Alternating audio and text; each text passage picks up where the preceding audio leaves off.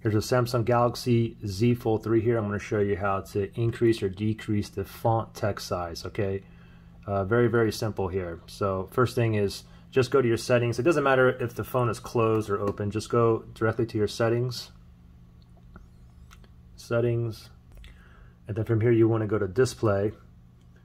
And then from here, go ahead and scroll down until you see font size and style. Okay, go ahead and tap on that. And take note, you can change the font style from here. You can also make it bold if you wish. Okay, anyway, font size is down here. I think this is the default right here. And you can go ahead and decrease it, or you can increase.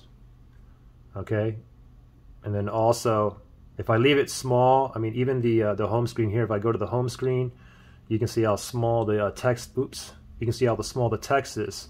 But if I go ahead and go back here and I increase it, and now I go back, you can see that the text here is also bigger as well. Okay, so pretty simple. Any questions or issues, just comment below. All right, good luck, guys.